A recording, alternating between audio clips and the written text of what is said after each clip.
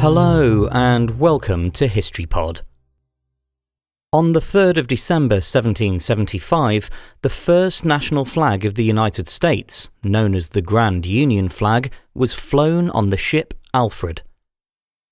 The American Revolutionary War began in April 1775, and while the separate colonies had fought the early months of the war under independent banners, by the start of winter, the Second Continental Congress had become a de facto war government with its own army, navy, and marine corps.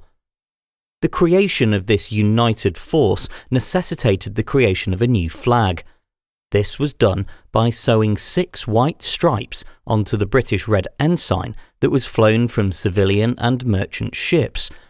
This featured the British Union Jack in the upper left corner, with a red field making up the rest of the flag. The addition of the white stripes created 13 stripes in total, representing the 13 colonies. Historians disagree over why the British ensign was used as the base flag.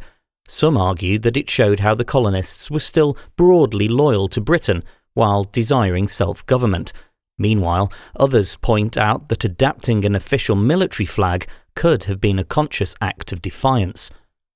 Whatever the true story, the first Grand Union flag was hoisted by Lieutenant John Paul Jones on the Continental Navy's newly fitted man-of-war, Alfred, on the 3rd of December 1775.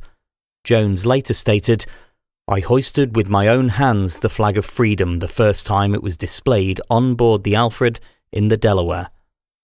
Also known as the Continental Colours, the Grand Union flag remained in use until the Flag Resolution on the 14th of June 1777. The resolution kept the red and white stripes of the existing flag, but replaced the British Union Jack in the top left corner with 13 stars, white in a blue field, representing a new constellation.